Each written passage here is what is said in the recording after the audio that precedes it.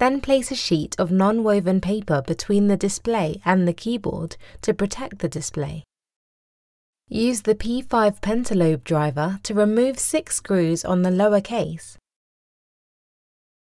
Lift the lower case by the suction handle. Both sides are opened in the same way. There are also 2 hidden clips which can be opened by gently lifting the lower case. Lift the front of the lower case.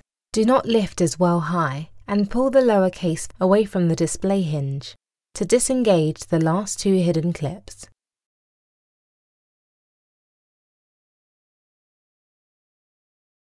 If you can't pull out with your hands, please put a plastic card to the position of the display hinge. Hold the middle of the plastic card and fold it back with proper force. In the meantime, use your other hands to pull to remove the lower case.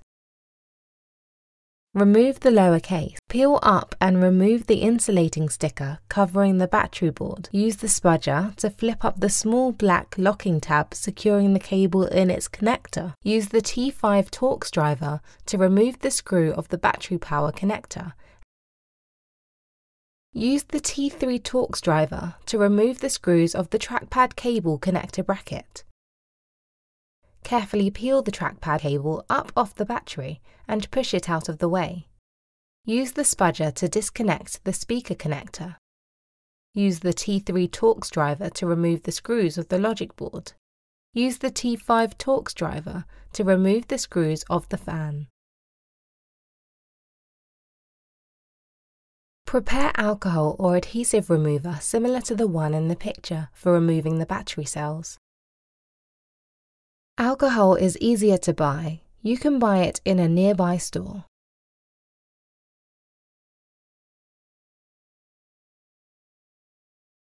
Put a plastic card to the edge of the battery cell. Slowly pour about 5 drops of alcohol along the plastic card. Make sure the battery cell is separated from the upper case.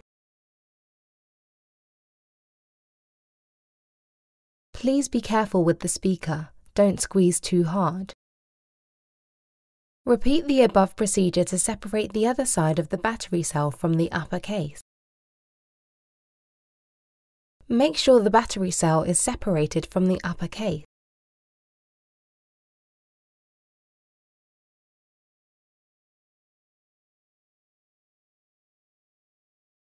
Please be careful with the speaker. Don't squeeze too hard.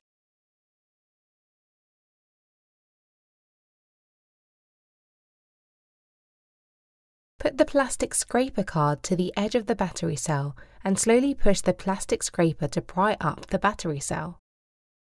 Make sure the battery cell is separated from the upper case. Please be careful with the trackpad cable and do not squeeze and damage it. Make sure the battery cell is separated from the upper case. Put the spudger and the plastic card inserted into the gap between the 2 fans and the logic board. Lift and remove the battery. Please note the trackpad cable connector interface. Remove the spudger. Use the spudger to shovel up the edge of the adhesive. Try to keep the adhesive intact, then you can remove it completely from the upper case.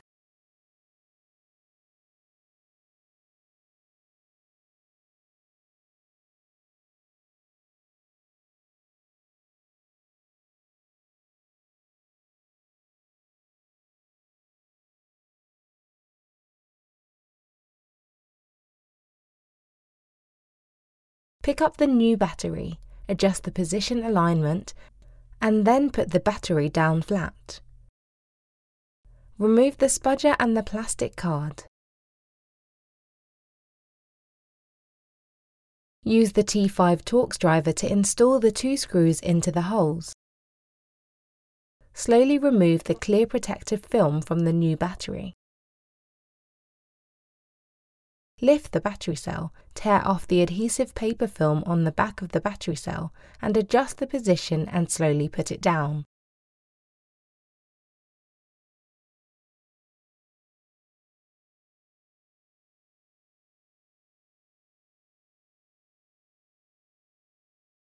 After putting the battery cell down, you can press the battery cell repeatedly to make the new battery fit tightly to the MacBook.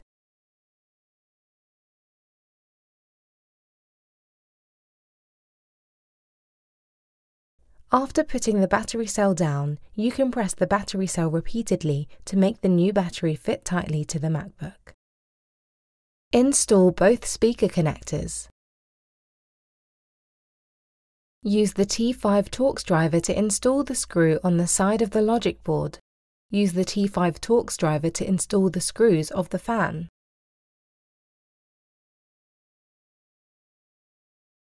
Use the T3 Torx driver to install the screws of the logic board.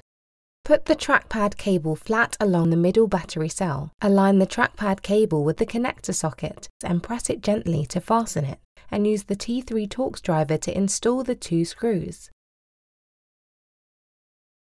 Press the battery power connector flat. Use the T5 Torx driver to install the screw of the battery power connector.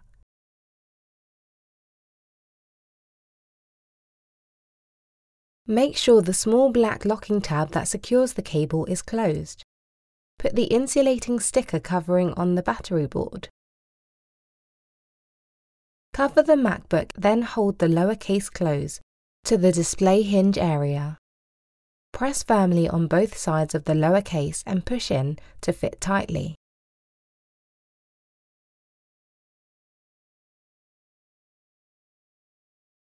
Press the middle and both sides position of the lower case. Use the P5 pentalobe driver to install the screws on the lower case and pay attention to the length of the screws. Thanks for watching!